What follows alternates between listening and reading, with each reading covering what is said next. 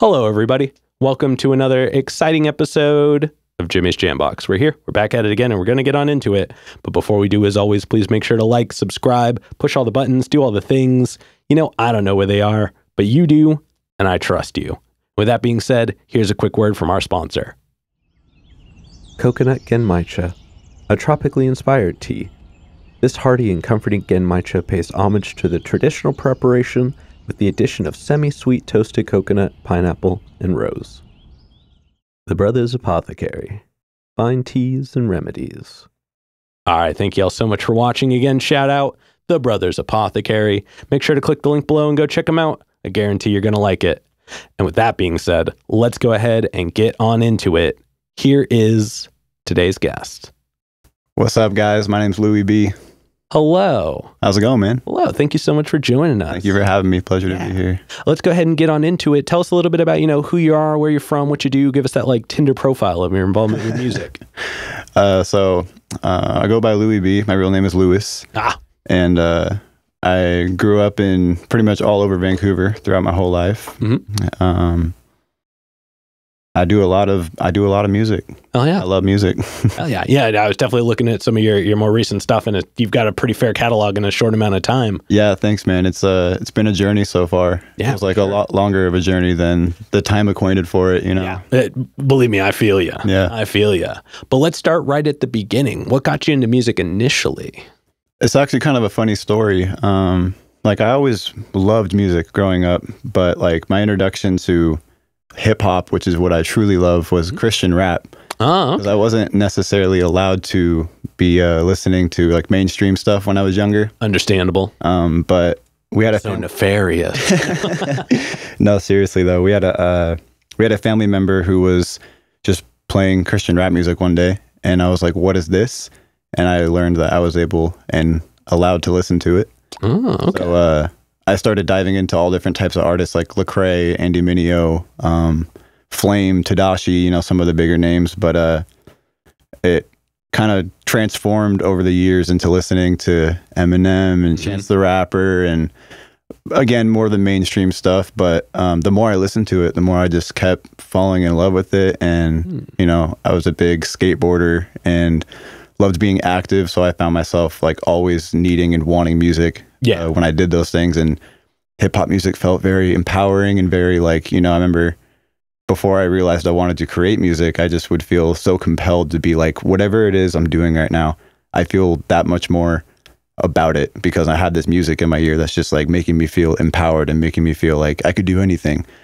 So it had a quick grasp on my life, I would say. Yeah. Yeah, firm one too, it sounds like. Yeah, definitely. I listened to other types of music as well, but rap and hip hop was where it always thrived in my heart. Yeah. And just that undying love to find another artist and to find more stuff I haven't heard before, and it transformed into creating. Oh yeah, no, I love that. Yeah, man. And growing up, was your family musical at all, or anybody in your household, or are you the first generation of music creator?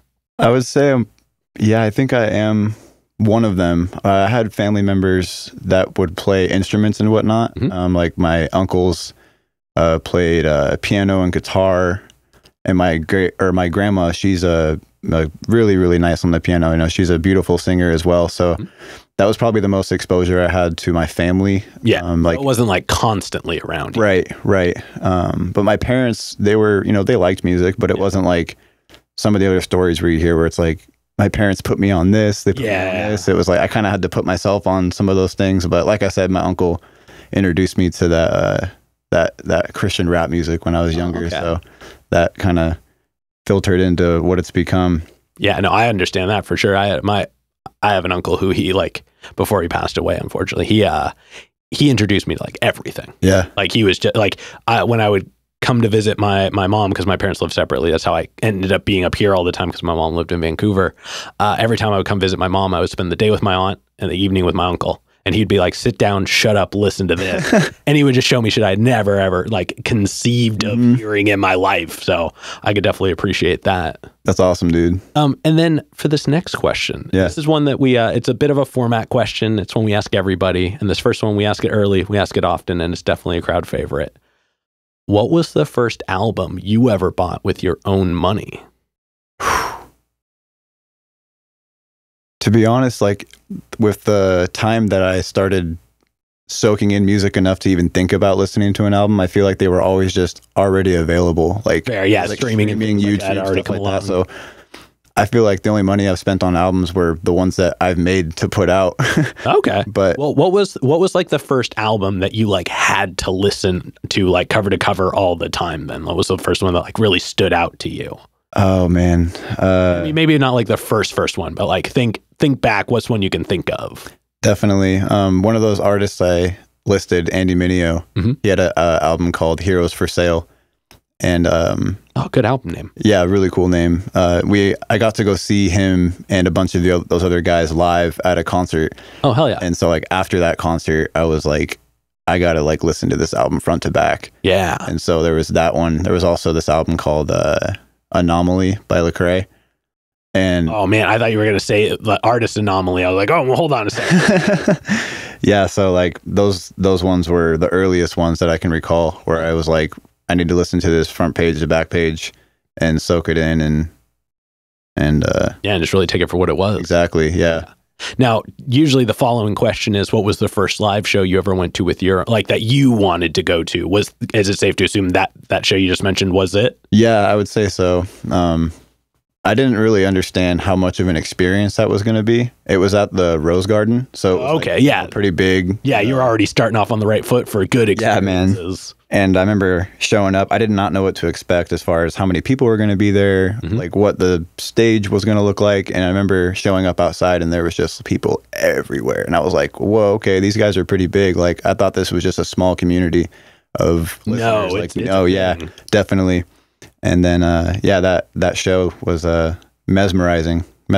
Oh, I can only imagine. I've definitely told it on the show before, but the first live show I ever went to was Ozfest 2005 in Seattle. Like my dad wouldn't let me go see it in the Bay Area, so when I flew up here, my mom drove me from Vancouver up to there, and we went and saw that, and I was just like, what is this? Like, there's so many people. It was such an experience. That's cool. Like you get that anticipation, the ride to the show, like that long drive of, yeah, like, oh, this is going to be great. Like, man, I have like zero memory of the drive up there. Like a childhood Jimmy just blacked out, like in preparedness for it. I didn't know what to think. Like my biggest decision was like, do I wear my Iron Maiden shirt or my Black Label Society shirt? And so it was like, I have no memory of getting there and very few memories of getting back, but I have like 100% memory of my entire, like step by step. I can remember the whole thing. Yeah. You're talking like at the show? Yeah. Yeah. Same with the one that I went to. It's engraved. Yeah. Hell yeah. Yeah, dude. And then moving on, I don't want to keep talking about me. We'll get back to you. Do you have a defining moment, like one where you were like, music is for sure something I want to take like seriously? Like after you got into it, what was the like solidifying point? It was probably an experience I had in high school where I was working on I always loved English. English class was like one of my favorites. Same. And I had written like an end of the year project poem for my English teacher, and we had to, recite them in front of the class. And so there's like proofreading that goes into a project like that. So she had already read through it and knew what I was going to say. And she was like, she asked me how I felt about her recording me with her phone while I did it. And I was like, what? I was like, okay, yeah, sure. So I got up and did my thing, and she's back there with her phone. And I remember just being so freaking nervous. Yep. That was the first time that somebody had their phone out while I was reciting something that I had written like that. And at the same time, we had been issued iPads. And so I was able to like make songs, like just very, very basic songs through GarageBand. Yep. And my English teacher told my art teacher about her experience listening to me recite my poem, and he came to me and was like, "Hey, dude, like, I hear you're like kind of a poet. Like, do you like make songs and stuff?" And I was like, "Well, yeah, on the iPad I do." And he goes, he's like, "Well, how about instead of you doing the work here in class, I'll just let you turn in a song a week on your iPad, and you can just show it to me, and I'll mark you off for full credit for what we're doing." Oh my God. Yeah. So Yo, like, what was that teacher's name? Do you remember? Shout out Mr. Walker. Yo, shout out Mr. Walker. You're getting one right now. That is incredible. Yeah. And then such a cool thing. It was, I'll never forget it, you know, and my English teacher, Mrs. Sharp, those two people like showed mass amounts of just love and really fueled my confidence at a young age where, you know, especially in high school, we're all like still figuring out who we are, like probably still figuring out who I am today. But yeah, in the terms of like an artist, like, is this something I want to do? Once I started doing that and turning my songs in like week to week, even getting it as the option for, because, you know, like, you know, obviously we all to a degree cared about school, right? You know, some more than others, right?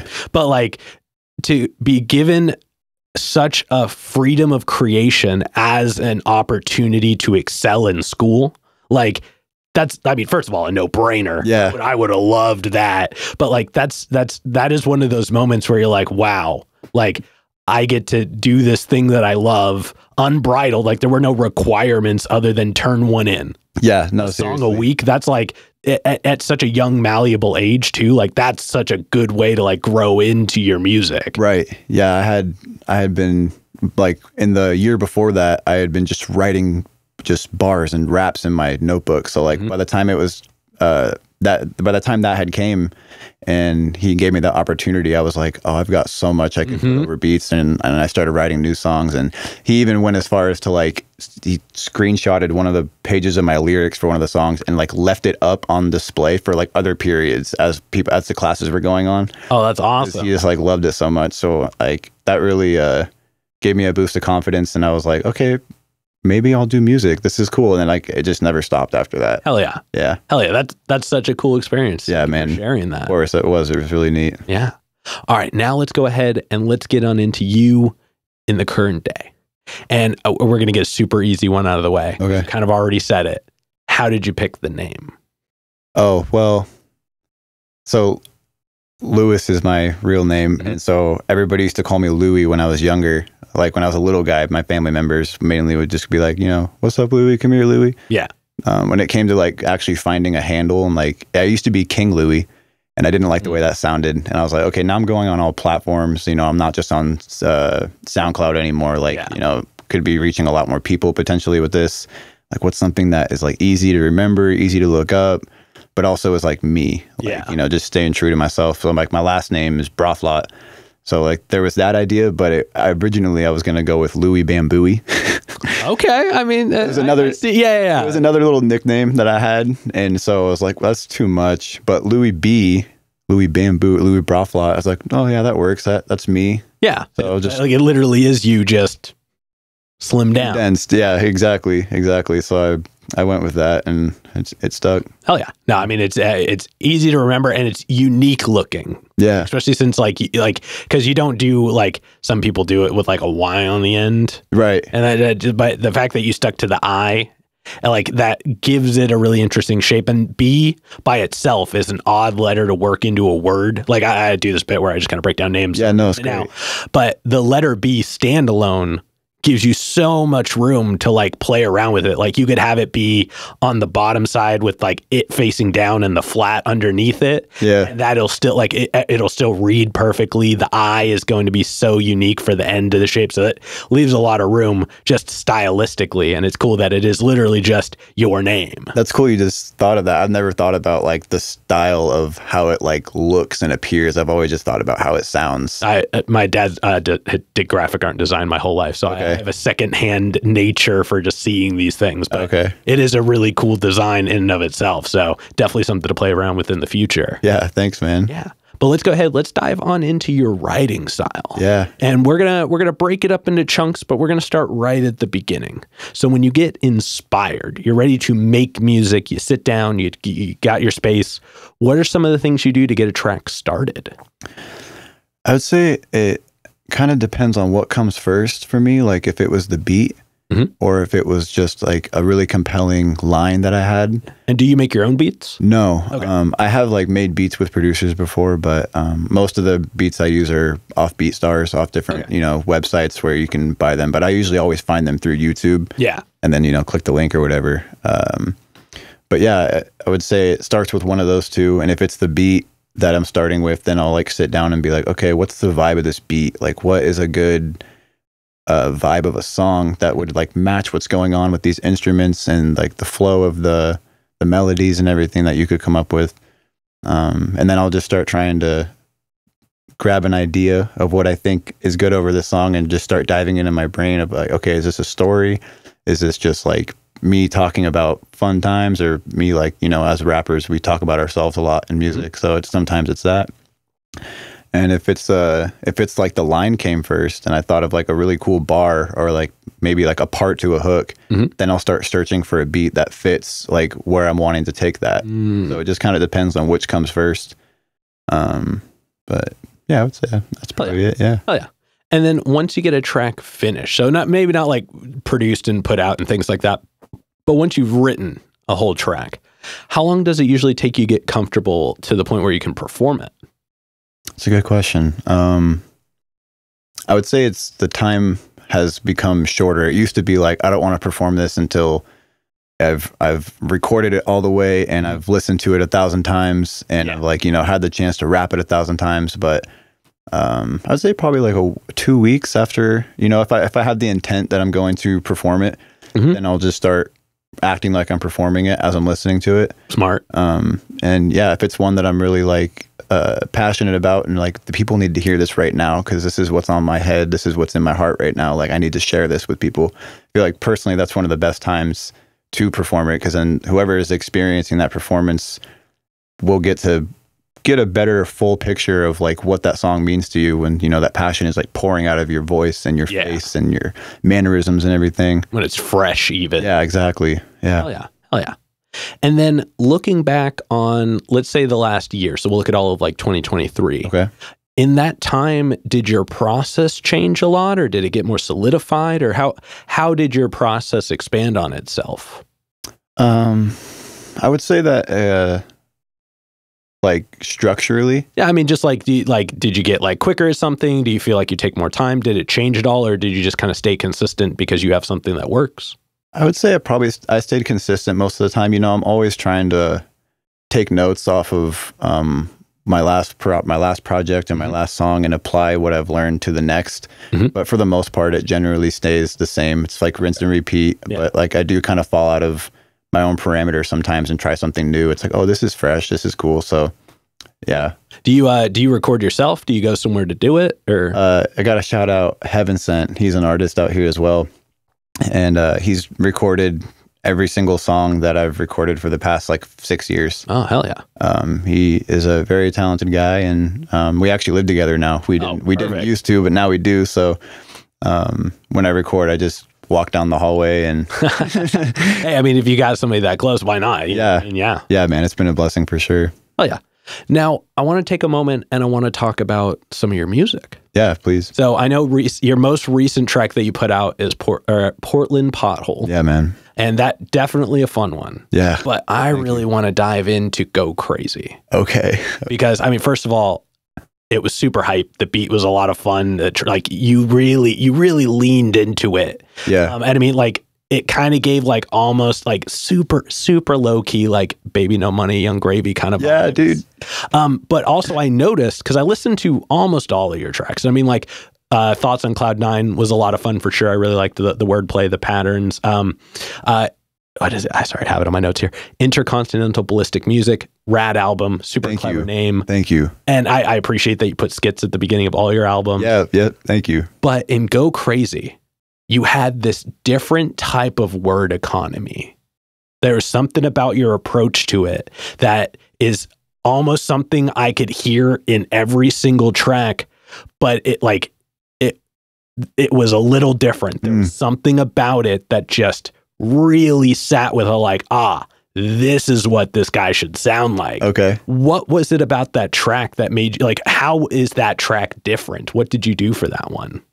Great question. That's one I've thought about myself a lot because it does. I've noticed like I was like, this is different, and I think it was mainly the beat. Like the beat just pulled that out of me.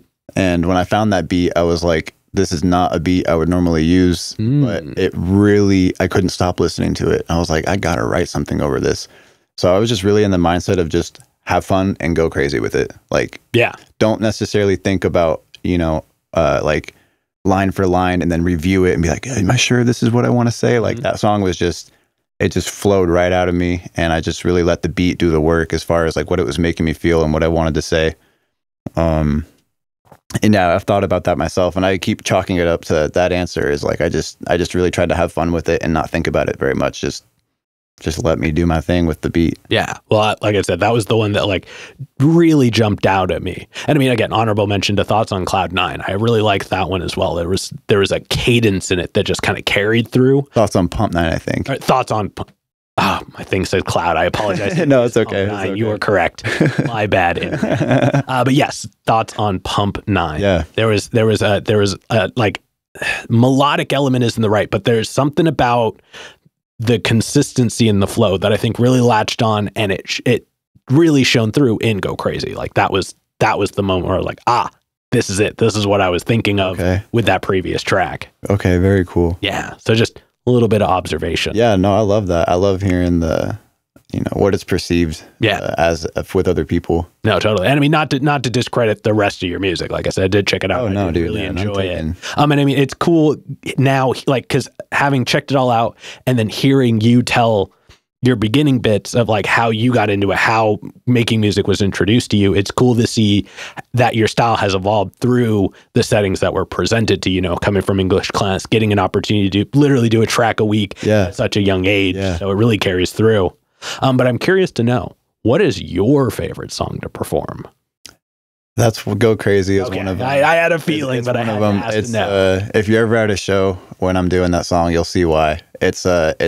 The crowd never ceases to just go crazy. I was going to say everybody just sits down, closes their eyes, just meditates for a moment. Like reading a book. Yeah. There was actually the one time I was doing a really hype song like that, and like I had a friend taking a video, and you can just see a guy in the background just like not caring at all, just reading a book. There's always one. I don't know what it is. I think it's the same guy.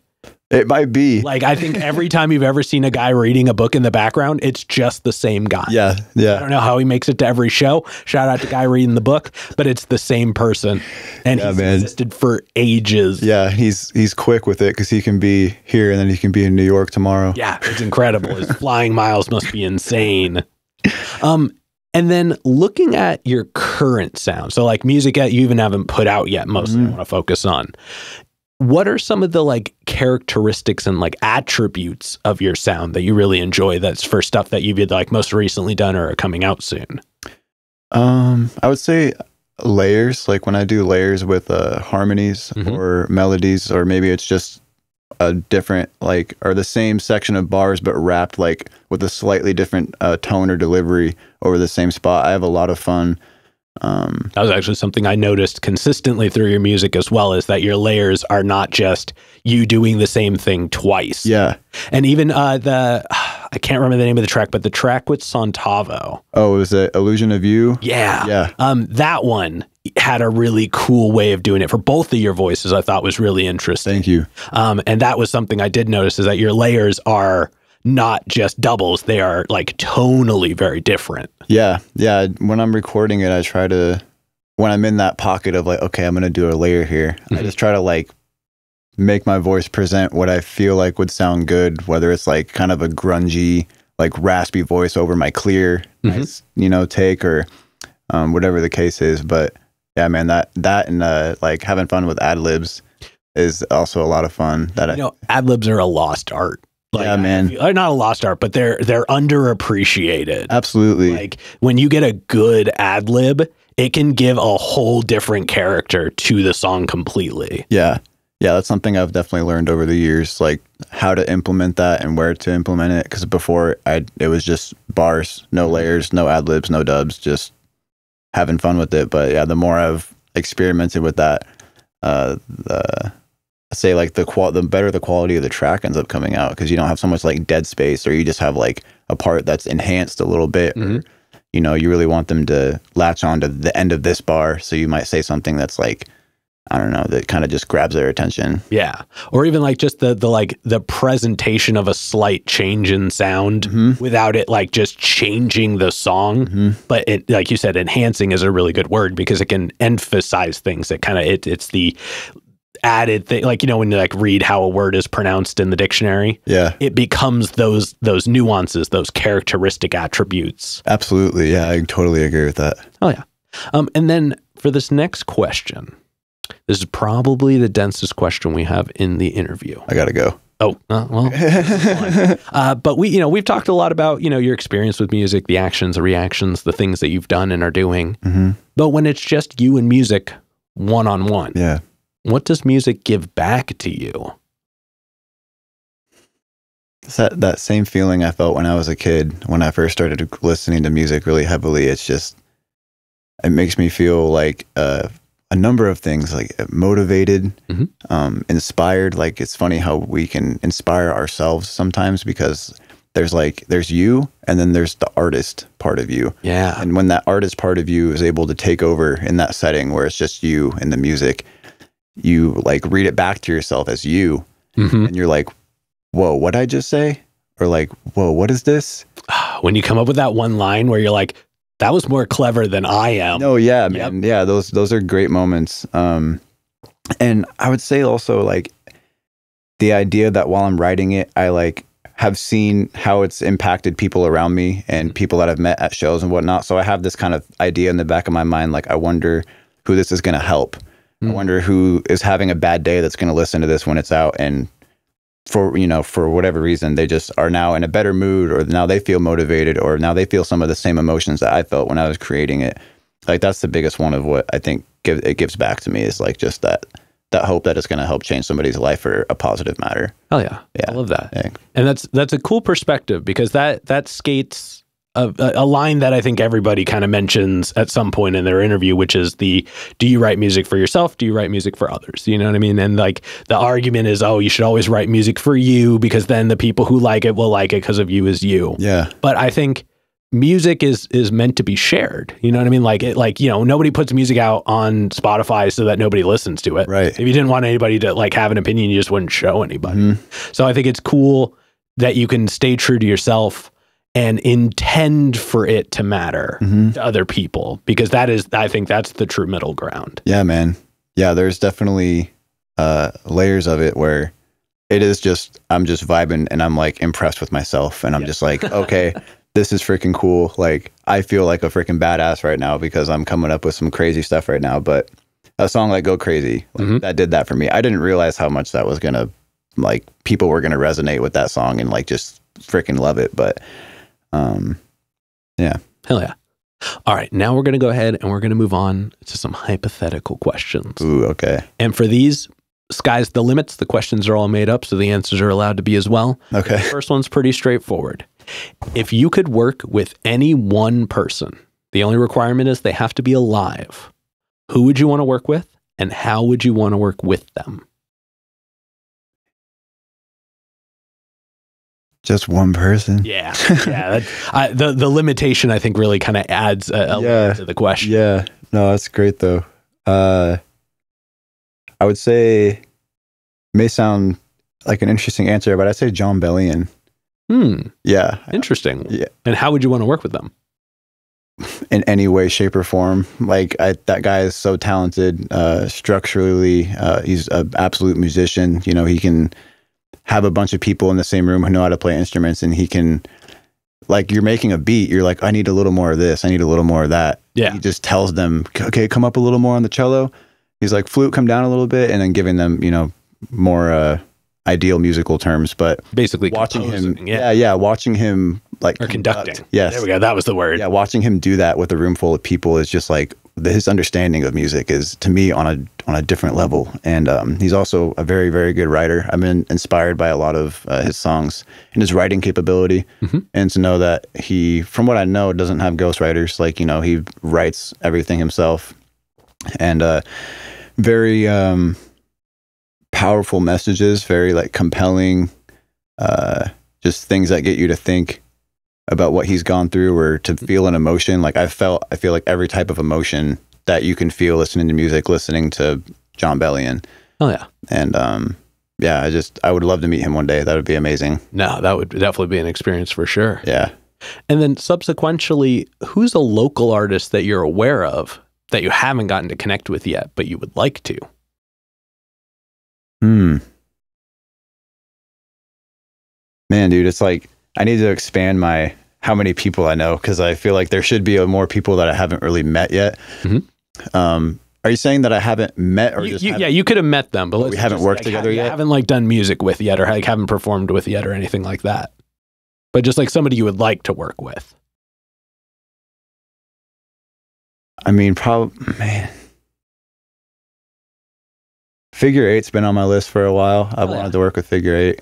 I mean, dude's definitely accessible. Yeah, everybody at him in the comments. We could definitely make that happen. Yeah. Yeah. Yeah, he's from every experience I've had with him, he seems like a really solid guy. Oh, rad I've heard nothing but good about him. Rad dude. I mean, he's been on the show a few times now. Oh, okay. Yeah, he has. I saw one episode with him on here. Well, he did one standalone when we talked about his album, and he also has one with a few of the Fish. So okay. Yeah. Okay, there you go. That makes sense.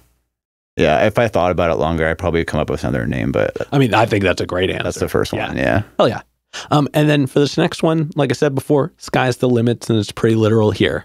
But if you could perform anywhere in the world, and you wouldn't have to worry about crowd access or building stability or power, it's guaranteed the best lineup, guaranteed the best show, and it doesn't have to be a venue. Like I said, literally all the things will work in this scenario. I love it. Where would you want to perform?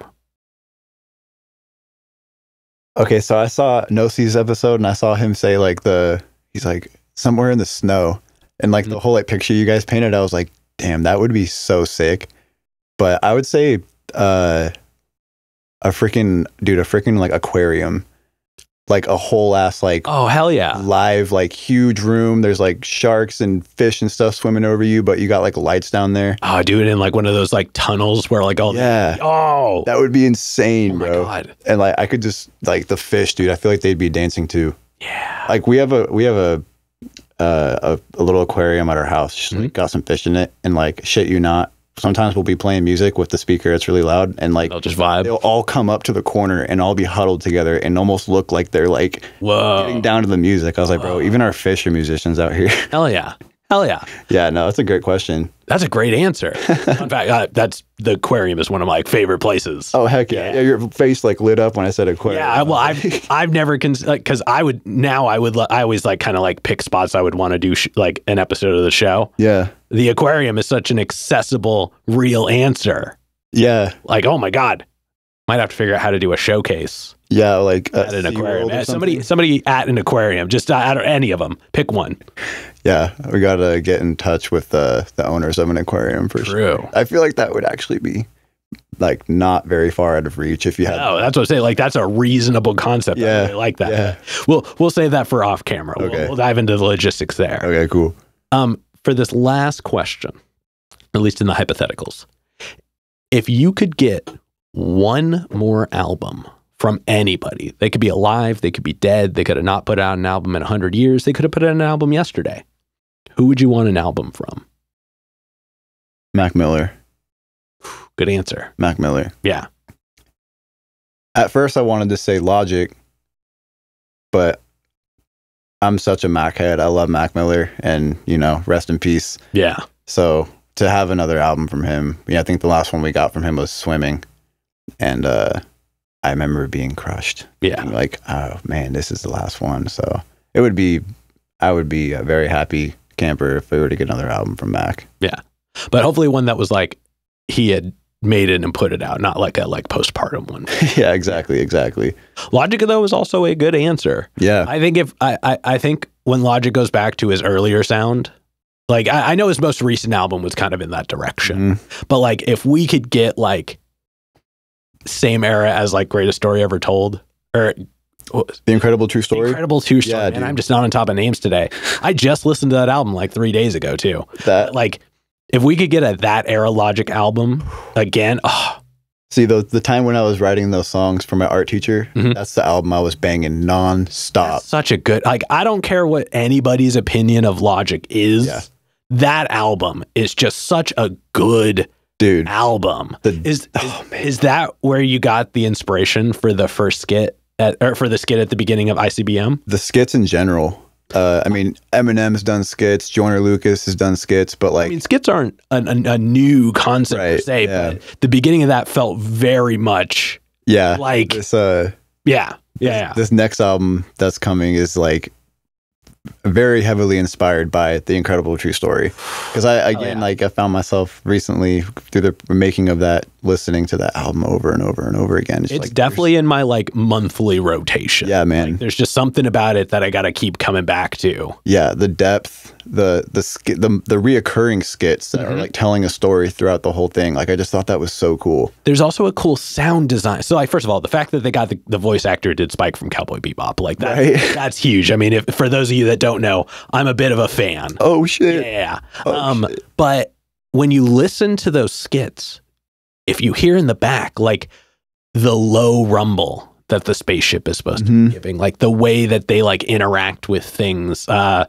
way that the AI voice like changes itself and has a personality of its own, but is still very AI, like everything about it, you can see, like you just with your ears, you can see the inside of the spaceship. You can see them talking. Like it feels very like visually attainable. Yeah. But there is nothing there. Like you never get to like, other than like the cover, you don't actually see what that space looks like. Right. Yeah. That cover gives you like the only visual that you have. So then you just picture those guys in their environment that they're in. Yeah. And Logic does such a good job with painting a picture with his words, but it also has proven that he can paint a picture with sound effects. Yeah. And, you know, having things just like what you said, that's really cool. Yeah. Well, thanks for diving through that one with me. Heck yeah, dude. But we're going to go ahead and we're going to start wrapping this up. Yeah. What can we look forward to between now and September? September.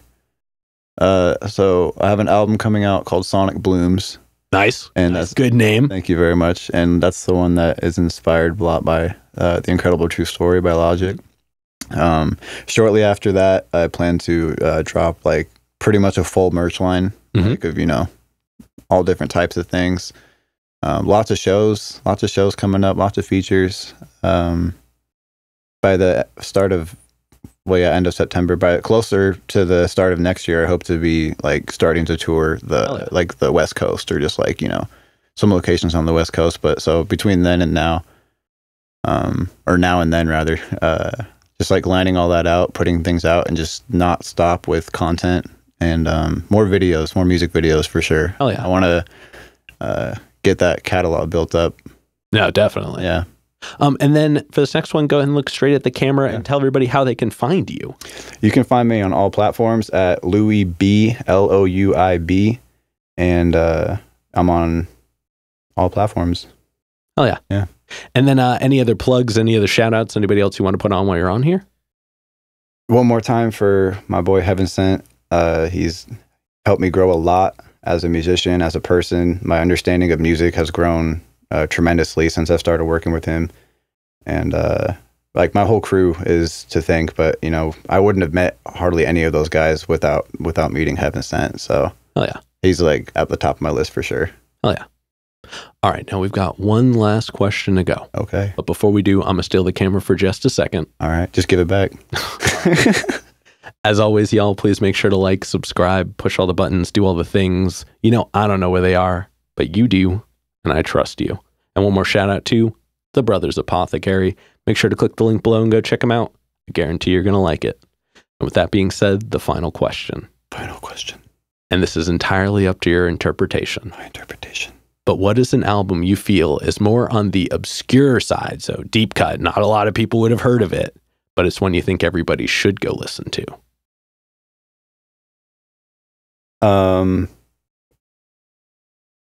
I would say, I think it's Neverland by Andy Mineo.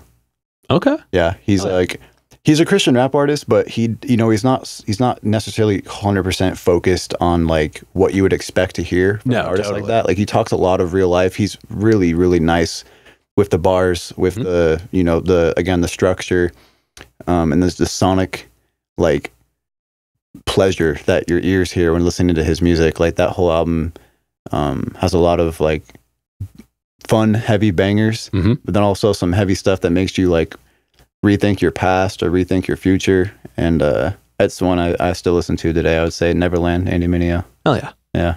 Hell yeah. All right. Well, we're going to go ahead and get up on out of here. Thank you so much for joining us. Man, today. thanks for having me, bro. It's been fun. Yeah. It's been a lot of fun. And this has been another exciting episode of Jimmy's Jambox. I'm Jimmy. I'm Loui B. And we're signing off. Later, y'all. That's a wrap. This is not a podcast. This is a show.